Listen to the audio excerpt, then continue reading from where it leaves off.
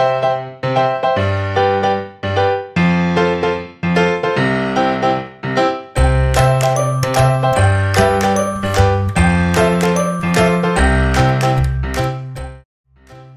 guys, today I wanted to chat a bit about what I pack in my carry-on.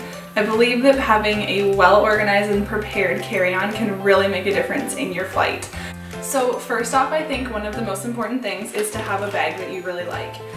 This was just a cheap bag, but I really like the size of it. It actually fits a laptop if I want to bring a laptop, which I don't always, but that was a factor for me. I like that it has the two straps, but it also has the over-the-shoulder strap. Over-the-shoulder strap was like a huge thing that I wanted, just because when you're walking along in airports, sometimes that's so necessary. So I recommend finding a bag that you really like. Another thing that I needed in a bag was a zipper closure. I didn't want to rely on buttons or snaps and just risking someone stealing anything out of my bag. So that was something that I looked for in a bag. I also really like this bag because it has this extra compartment that snaps right into it, and I can fill this up with snacks or something else, and it has its own zipper, and it just helps me stay organized.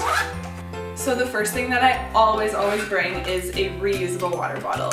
So you can't have this filled up when you go through security, so make sure that you either drink it. I usually try to drink a whole water bottle before I go through security, and that way I'm super hydrated. I still have time to go pee before boarding my flight, and then I have an empty water bottle. So once I get through security, I always find a water fountain and fill this up. In North America, that is never ever an issue. Every airport has either fountains or somewhere that you can fill it up. In Europe, I found this to be much harder. It's very hard to find a water fountain.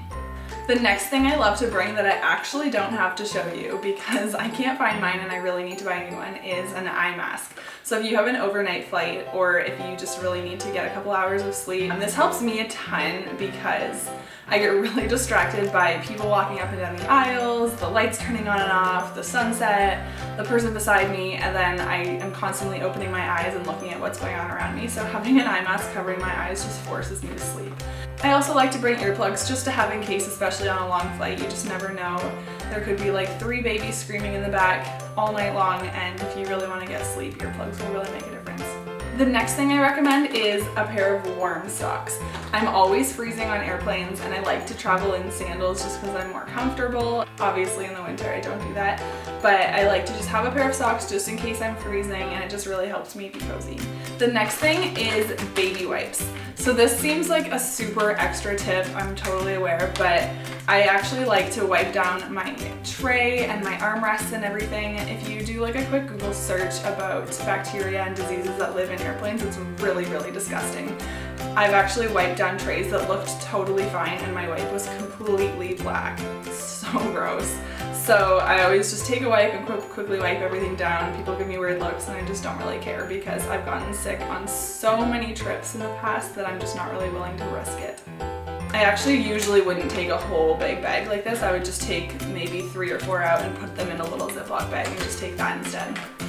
I always love to have some sort of sweater or scarf. This is a blanket scarf. This is awesome. So you can use it as a shawl or a blanket. Again, I'm always freezing on flights and it just really helps.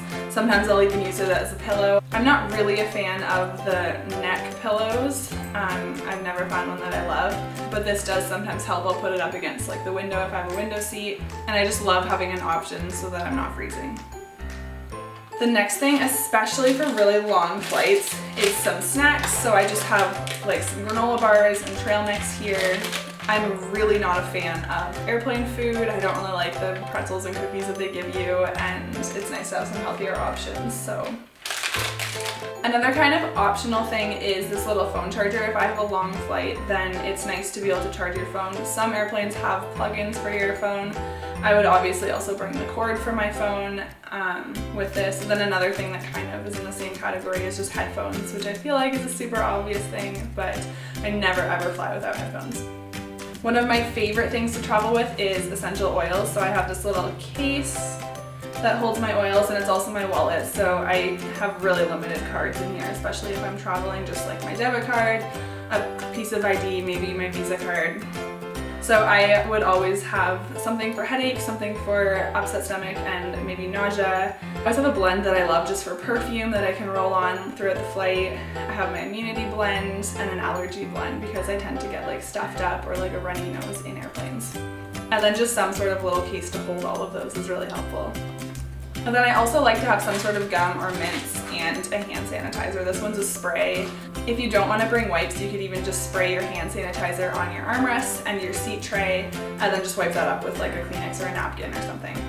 And then another thing that is a good tip is find out what your airline has for entertainment. If they have a little TV in front of you, some airlines actually have an app that you can download, and if you have that app, then you can watch like tons of different movies and TV shows and stuff.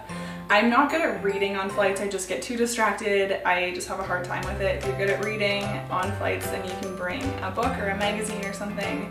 Sometimes I will download a few games on my phone. I don't usually really like phone games, but when I'm flying, sometimes I just need something mindless to do on my phone. Otherwise, I'll also download some podcasts or audiobooks or like some Netflix shows to watch just so that you have something to do. If it's like a 1 or 2 hour flight, I'm not super worried about it, but there's nothing worse than sitting on a plane for like 6 hours just bored out of your mind. So just look into what options your airline has for entertainment. And then my last tip is just make sure that everything that you want during the flight is in the bag that you're putting under your seat. Sometimes I'll pack a suitcase that goes in the overhead bin, and that's everything I'm going to need for the trip, like clothes and shoes and toiletries and stuff, but that's not necessarily for the flight.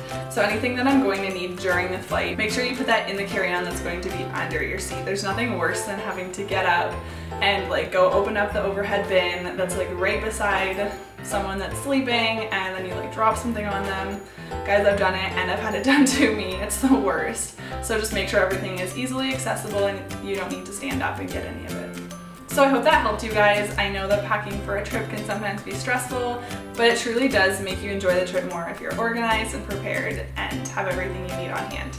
So if you like this video, please like it and subscribe to my channel. Thanks for watching.